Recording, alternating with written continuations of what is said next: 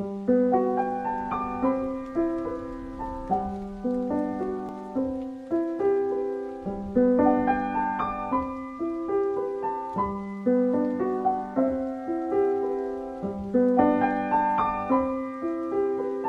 everyone, welcome to the video lecture series of cloud computing. So this particular course content which I am going to cover today is actually related to the syllabus affiliated to the Dr. APJ Abdul Kalam Technical University, Lucknow, and I am Surbhi Sharma, Assistant Professor in CSA Department in Ajay Kumar Garg Engineering College. So let's start the topics. Okay, so the contents which I am going to cover today is the layered cloud architecture design and the NIST cloud computing reference architecture. Okay, so we will actually try to cover these two topics. Okay, so let's start with the layered cloud architecture design. Okay, so this layered cloud architecture design is actually the basic architecture which was introduced for the cloud computing, and in this cloud computing model we can actually view the cloud services in the stack related to the various layers. So from this diagram you could clearly see that at the initial level we have the cloud resources, okay, and which is actually managed by the system infrastructure. Above that we have the cloud hosting platforms which is managed by the core middleware, and above that we have the cloud programming environment and tools, and above that we have cloud applications. Okay, so we will try to unfold these layers one by one. Okay, so let's start with the cloud resources. So guys, as I have told you that it is actually possible to view the cloud computing and into a layered view, okay, starting from the hardware appliances to software systems, as I have shown in the figure. You can see starting from the hardware, from the very basic layer, from the very basic level up to the software applications, we have the cloud resources, hardware, and then at the top level we have the software. Okay, so guys, these cloud resources are actually harnessed to offer computing horsepower which are required for providing services, and often this particular lower layer is actually implemented using a data center in which hundreds and thousands of nodes are stacked together. Okay, and this cloud infrastructure can be heterogeneous in nature. It could be heterogeneous in nature. Why? Because you could see that there are variety of resources here. You could see the storage database here, you could see the computing power CPUs here. Okay, so it is heterogeneous in nature because it has a variety of resources like clusters, and even networked PCs can be used to build it. Okay, and moreover the database systems and other storage services can also be the part of this particular infrastructure. Okay, that is why we say that this is actually heterogeneous in nature, because it offers various different kind of services. Okay, so you can see the CPU here, you could see the database, storage, and everything, all the services, hardware resources you could view at this particular layer which is managed by the system infrastructure. Okay, so above that you could see the core middleware, guys. Okay, so the physical infrastructure, this physical infrastructure is actually managed by the core middleware. So here you could see the core middleware. This core middleware is actually managing the system infrastructure. Okay, and the main objective of this core middleware is to provide an appropriate runtime environment for applications and to best utilize the resources. Okay, and at the bottom of this core middleware, you could see the virtualization technology. Okay, so at this bottom of the core middleware stack, you could see the virtualization technologies which are actually used to guarantee the runtime environment customization. It also guarantees the application isolation, and it also guarantees the quality of service. Okay, so at this particular layer, at this particular level, we have the hardware virtualization, which is the most commonly used at this particular level. Okay, and the hypervisors actually manage the pool of resources, and they expose the distributed infrastructure as a collection of virtual machines. Okay, so this is the important core of any cloud computing architecture, because it is the layer which actually provides the virtual machines, which actually provides the virtualization technology. Okay, so hypervisors manage the pool of resources, and they expose the distributed infrastructure as a collection of virtual machines. And by using this particular technology, it is possible to finally partition the hardware resources such as CPU and memory, and to virtualize the specific devices, thus meeting the requirements of the users and the applications. Okay, so this core middleware actually manages the physical infrastructure. Okay, and this is the layer, this is the stack which actually provides the virtualization technology, which is the core of any cloud computing services. Okay, so guys, after that we have basically concept of the this IS. IS stands for infrastructure as a service. So guys, the combination of the cloud hosting platforms and the cloud resources, both these together in the combination can be classified as infrastructure as a service solution. Getting it? The combination of cloud hosting platforms and the resources is generally classified as the IS solution, or infrastructure as a service solution. This IS here stands for infrastructure as a service. Now you could see that with the IS here, it is also written as IaaS-M. So M here stands for the management layer. So what we can do is, we can organize the different examples of IS into two categories. So number one category is IS, which actually provides the management layer and the physical infrastructure. But here this ISM only stands for the management layer, and it provides only the management layer. Okay, and this management layer, this IS with the management layer is often integrated with other IS solutions that actually provide the physical infrastructure, and it actually adds value to them. Okay, because when you will use this particular IS with the management layer, you will be needing different physical infrastructure to add value to your services, to provide it to the customers. Okay, so the one who is using IS only, the IS, it is providing the management as well as the physical infrastructure. But if somebody is just using IS with the management layer, then he or she has to use different physical infrastructure also among with this IS with the management layer. Okay, then only it will actually add the value to them. Okay, so the cloud hosting platforms and the cloud resources together, they are called as infrastructure as a solution. Okay, so then we have the this middleware or user level middleware, you could call it. Then this is the middle layer, you could say, because what we are doing, we are calling it a layered cloud architecture. Okay, and we are actually examining and we are viewing the cloud computing architecture in terms of different layers, which is stacked one above the other.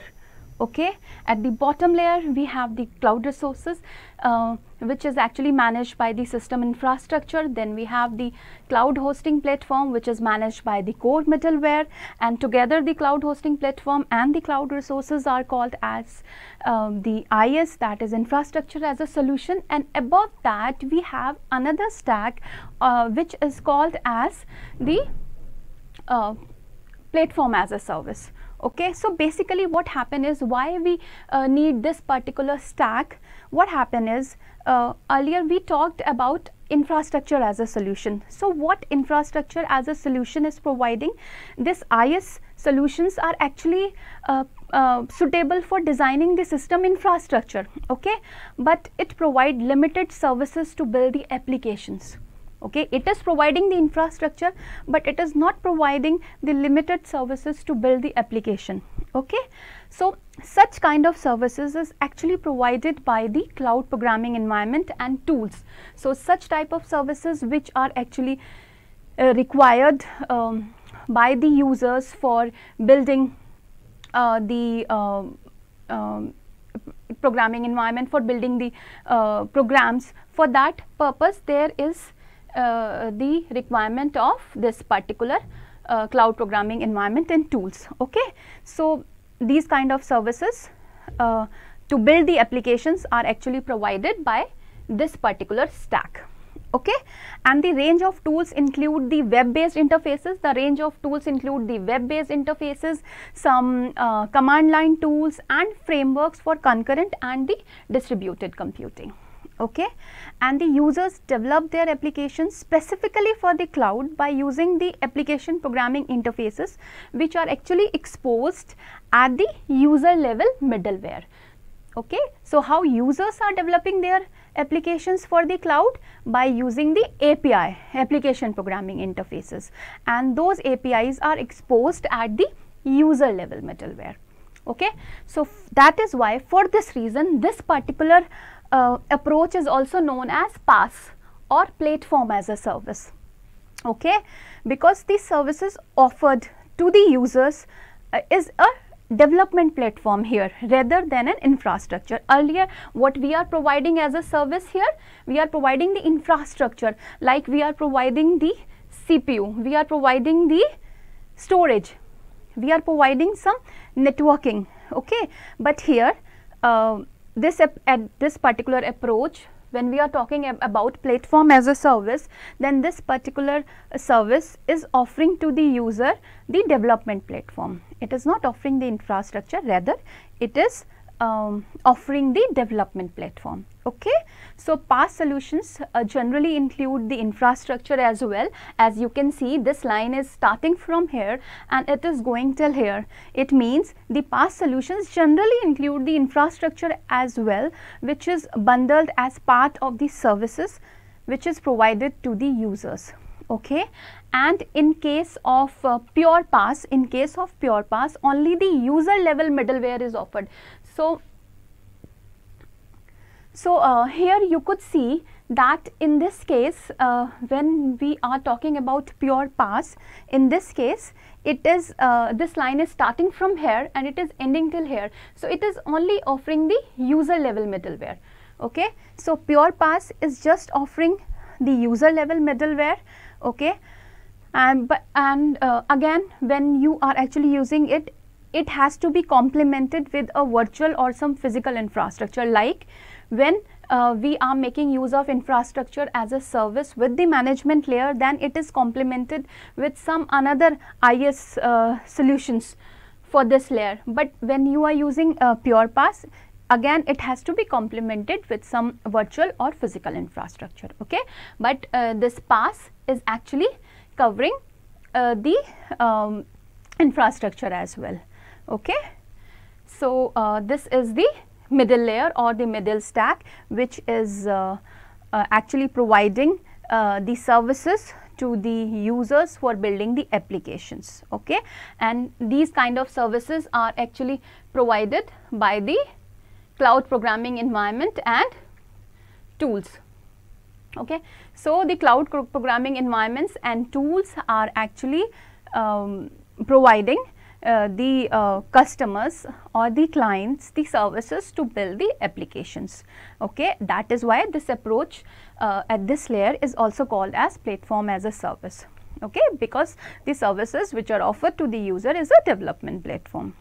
Okay, so next we will move to the top layer. So what this top layer is doing? So this top layer is actually providing the reference model which contain the services which are delivered at the application level. Okay, so this particular layer is actually providing the application. So you could see here it is written as cloud applications. Okay, so this is the top layer of the reference model, and it contains services delivered at the application level, and it is most commonly referred to as SaaS or software as a service.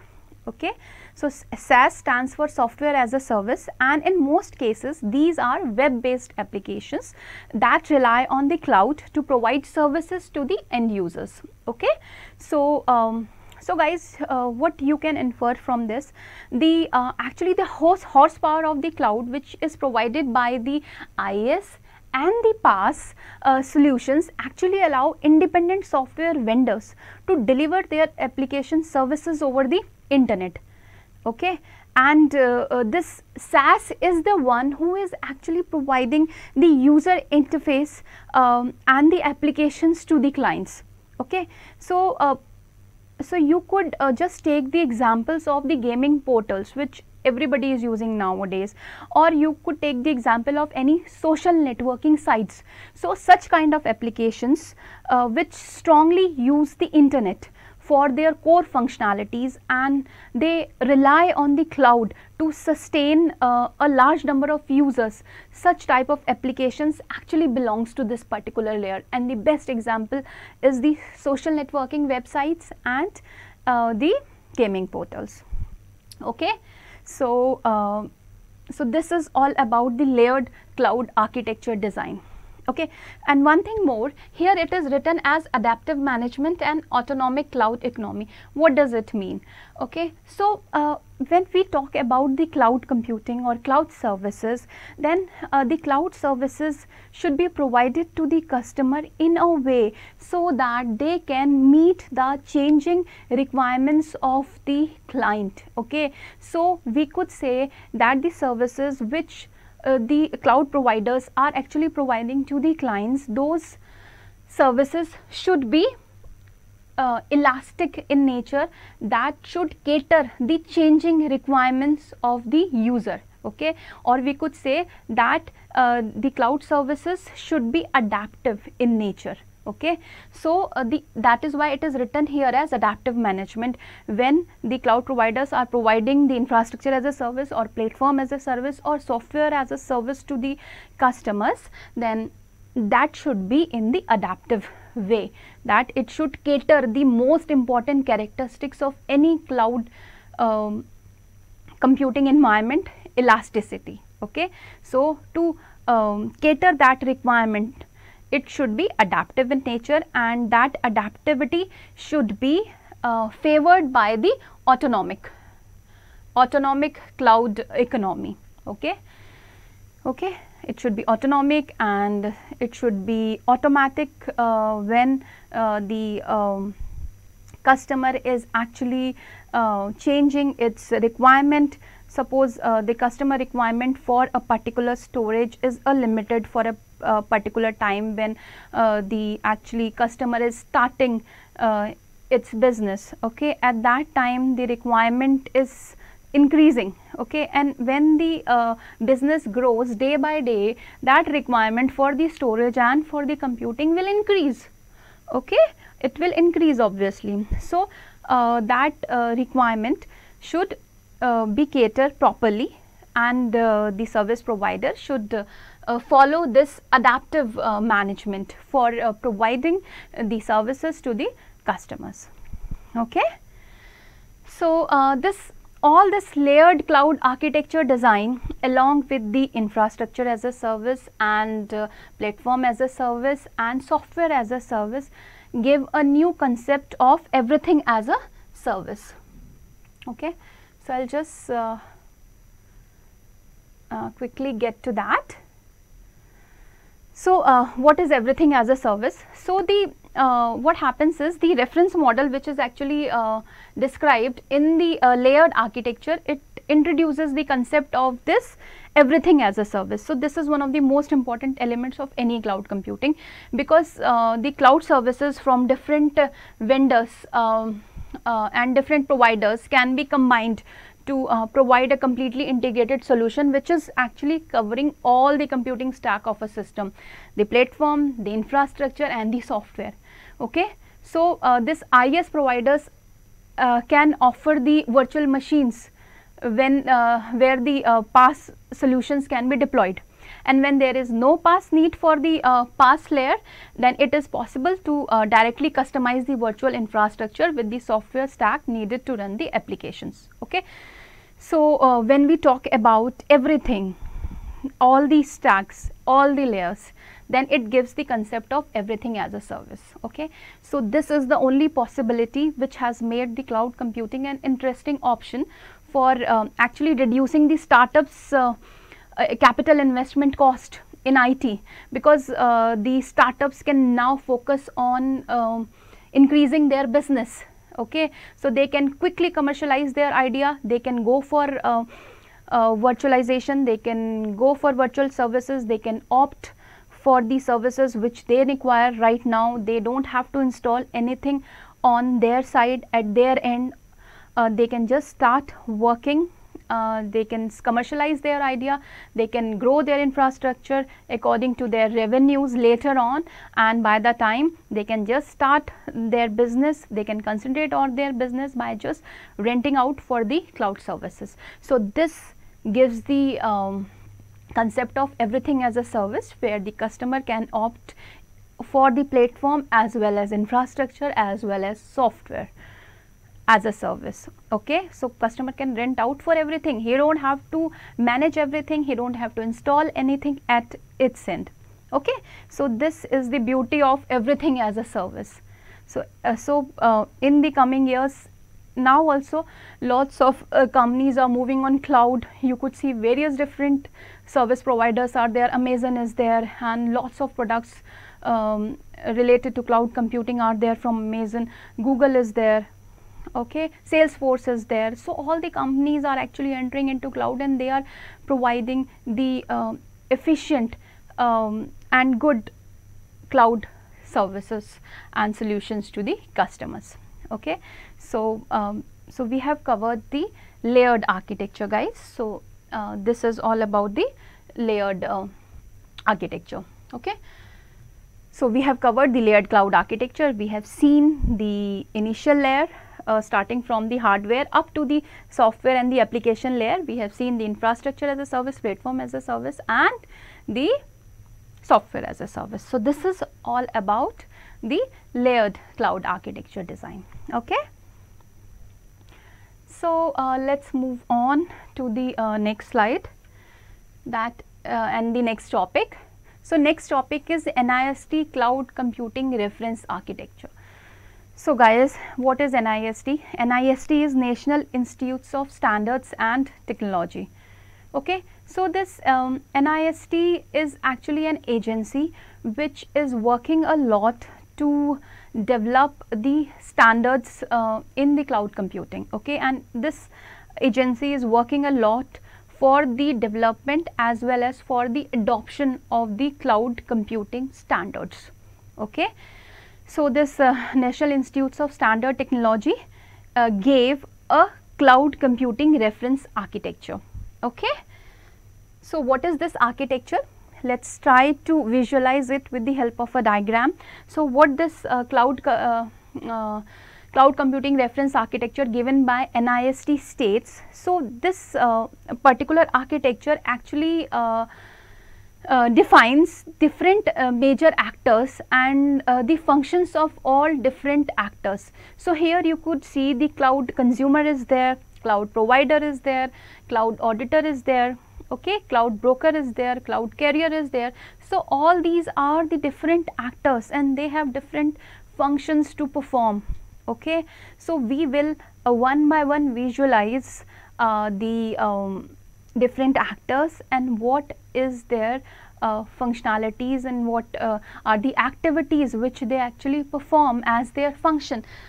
Like what is the work of cloud auditor? The work of cloud auditor is to perform the security audit, to perform the privacy impact audit, to perform the performance audit. Okay, what is the work of the cloud provider. The work of the cloud provider is to perform service orchestration. What is service orchestration? I will tell you later on.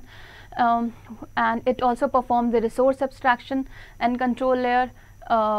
It performs the physical resource layer, or the work of physical resource layer. Okay, so and beside it, it also performs the cloud service management. It also sees the security and privacy. Why? Because service provider is the person or the organization that actually maintains a business relationship and which actually make a service available to the interested parties. So it is the any organization or the person or an entity which is managing everything to provide a customized service to the customers. So this is the backbone of any cloud computing solution, because we need someone who can provide the cloud computing solutions, like the examples I gave you, the Amazon cloud service solutions, Google cloud service solutions, Salesforce, and some other vendors are also there in the market. Okay, so cloud provider is that person or organization or entity which is responsible for making a service available to the interested parties. Okay, that is why it performs the work of, it performs service orchestration, it performs cloud service management, it performs the security part, it performs the privacy, it takes care of the security of the client's data, because the client is actually putting everything on the cloud. Okay, so the client is even putting his sensitive data on the cloud. So the vendors have to take care of the security issue. It is one of the major concern to consider the security aspects and to identify what are or what could be the security breaches in the cloud environment, and to give protection against all those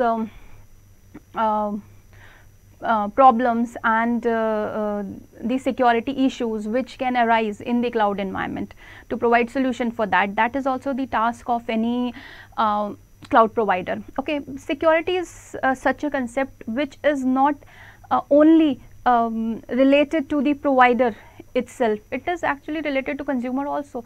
So consumer has to take care of the security part, but provider has to employ good technologies and good tools to provide good security solutions to the users.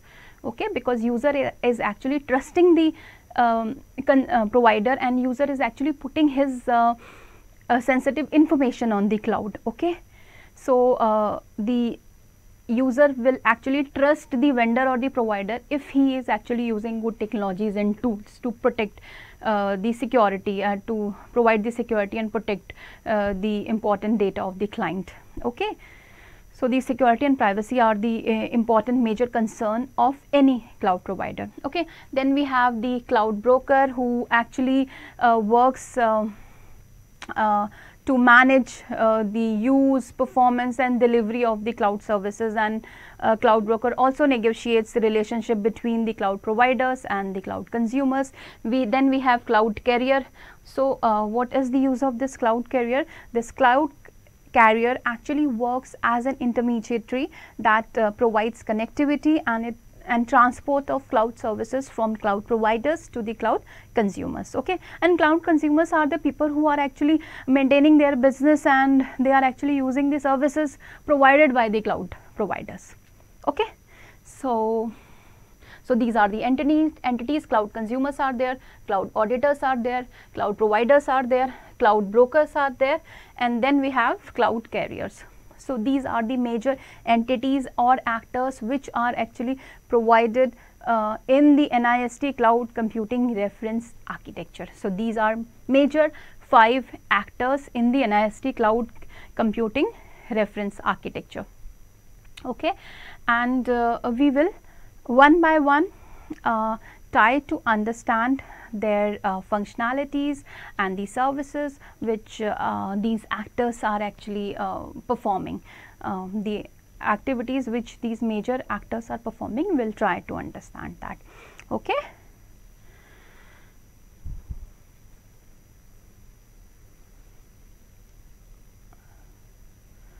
Okay guys, so let's start with the consumers. So as I have told you, consumers are the people who are actually using the services which are provided by the cloud providers, and these are the people who are actually renting out the services. They are paying and they are renting out the cloud services. They can go for the infrastructure as a service, or the platform as a service, or the software as a service. Okay, so this diagram, what this diagram is representing, this diagram is actually representing the example services which are available to the cloud consumers.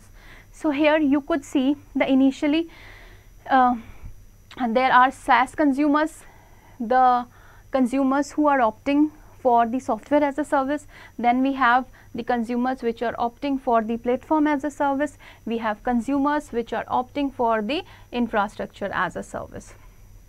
Okay, so these examples for the software are the some billing software, auditing software, sales software, ERP software, okay, some HR related software. So all these are the software which are just actually SaaS consumers are those actually the people who are actually opting for the applications and renting out the applications, and they are actually providing those applications to be used by other people who are working in the organization. Okay, and these are the examples of the softwares or the applications which could be provided as a service by the service provider to the SaaS consumers. Okay, and here these PaaS consumers are actually what they are doing. They are actually developing the software, they are building the softwares, okay, and they are actually testing the softwares, they are deploying the softwares, okay, they are deploying the softwares, okay, and they are testing some application. So for that they require some platform. Okay, so these are the examples, some business intelligence related platform if they require platform for development and testing, then they can go for platform as a service, or if they require some database or for some deployment, application deployment for some integration purposes. Okay, so these particular represents the PaaS consumers and their examples. Okay, next we have infrastructure as a service consumer. So infrastructure is like some hardware. Okay, so if they require some CPUs, some computation power, some storage, some storage for backup and recovery. So all these are the examples for the IS, infrastructure as a service solution. Okay, so the cloud consumers can go for these kind of services, or they can go for these kind of services, or they can go for infrastructure as a service solution. Okay, so these are the example services available to the cloud consumer. So with this diagram you could visualize what are the different kind of services which are actually provided to the consumers and what they can opt for. Okay, so either they can opt for all the three, everything, they can go for everything as a service, or they can go for some specific requirement. So they can go for their specific requirement, like if they require some application for the accounting purpose, they can go for software as a service. If they require some software for building their application or some to run or deploy, then they can go for platform as a service, or if they require some storage or some computational power, okay, then they can go for infrastructure as a service solutions. Okay. Okay, next we have the cloud provider. So the next actor is the cloud provider. So these are the major activities of any cloud provider: service deployment, service orchestration, okay, then cloud service management, security and privacy. Okay, these were also represented in the first diagram. Okay, so you could clearly see these in the first diagram: service orchestration, cloud service management, security, privacy. So all these are actually mentioned here: the service deployment, service orchestration, cloud service management, security and privacy. Okay, so what is the service deployment, guys. So what is service deployment? When all the activities and organizations actually need to make a cloud service available. For that they will require the service deployment.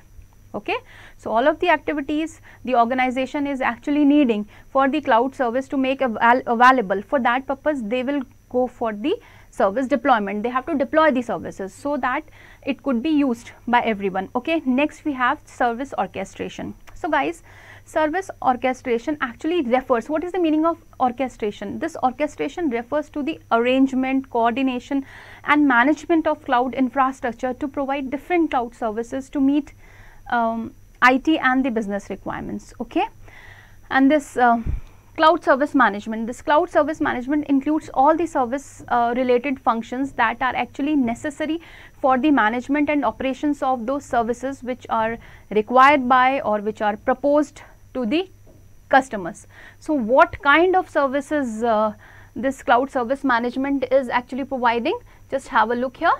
So we have business support. So we can view it from the perspective of the business support, from the perspective of the provisioning and the configuring, and from the provision of the portability and the interoperability. Okay, so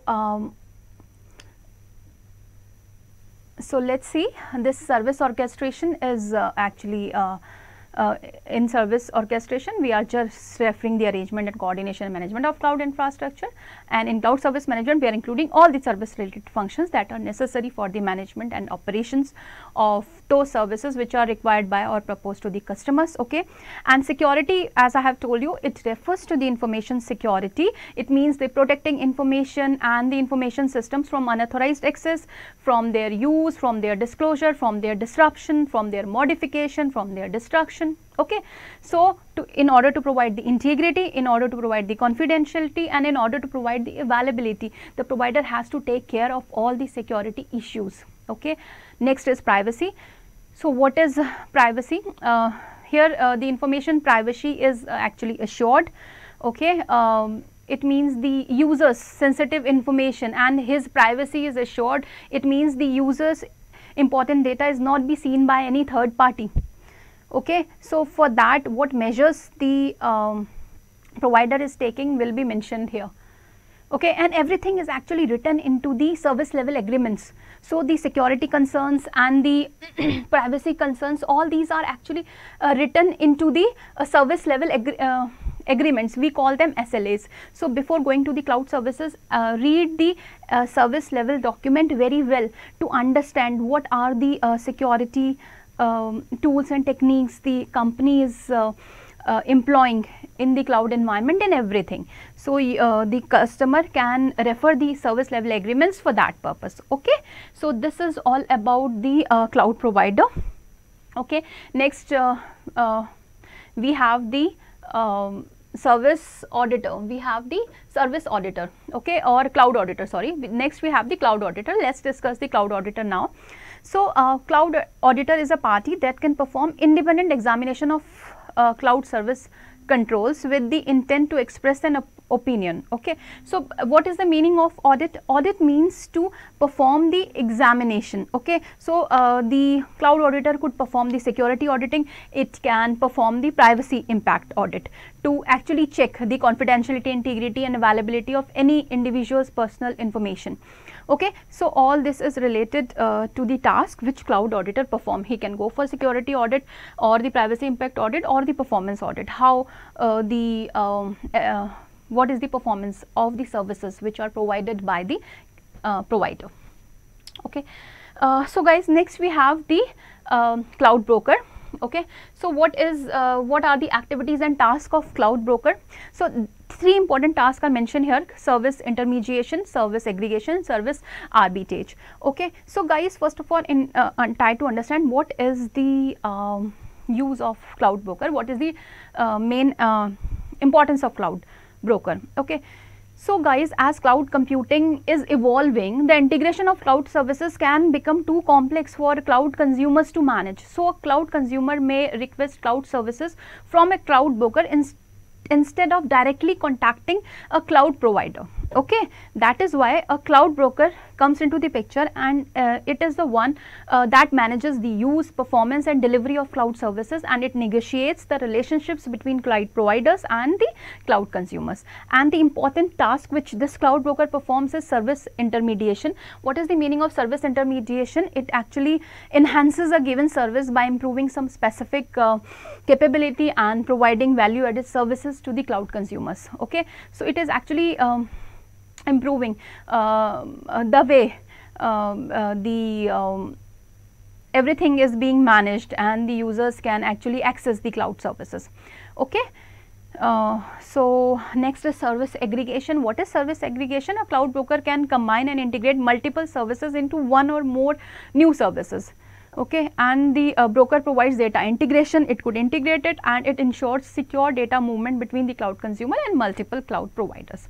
Next is service arbitrage. So the service arbitrage is actually similar to service aggregation, except that the service being aggregated are not fixed. Okay, here the service arbitrage means a broker has the flexibility to choose the services from multiple agencies. It is not fixed.